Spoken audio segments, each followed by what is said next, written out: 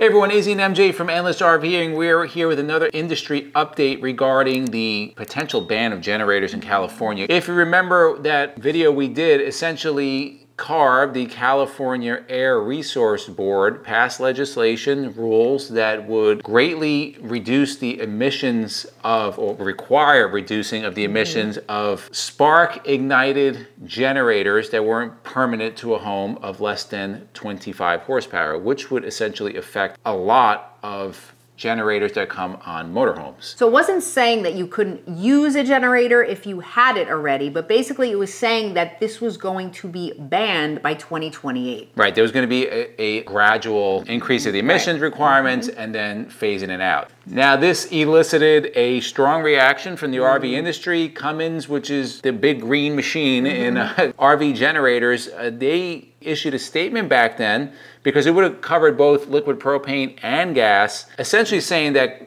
by the end of 23, they were not going to be selling generators anymore going to California. So the RV industry obviously was a little concerned. They were saying that they would lose $1 million in sales if these regulations just the first year. In 1 year. Well, there's an old hip hop song that I used to love. It's called Cream. Cash rules everything around me. And cash rules everything around the RV industry. It does. So on January 10th, 2023, there was a statement released by Cummins.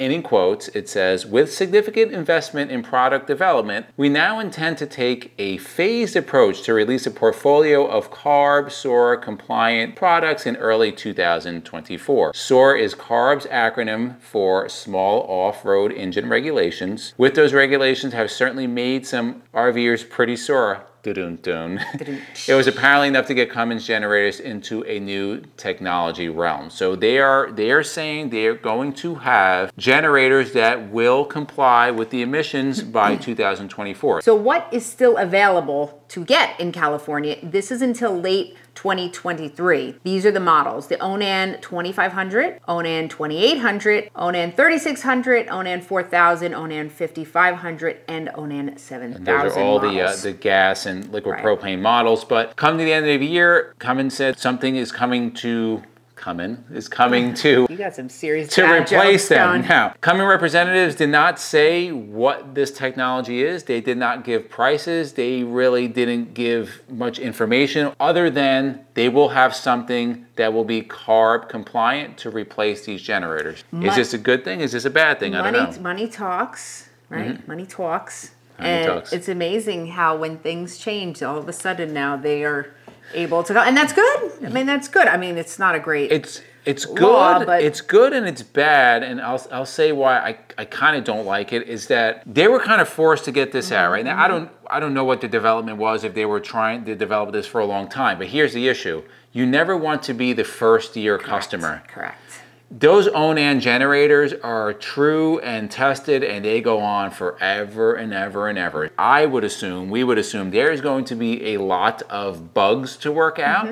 It's probably going to be more expensive than what's currently on the market, but it'll probably get better over time. And if it burns cleaner and it does the same job, that's great. But I won't want to be the first year customer on that. So in the comments below, let us know what you think about this. We had a feeling, I believe back when we did this, that we said technology will catch up. Yeah.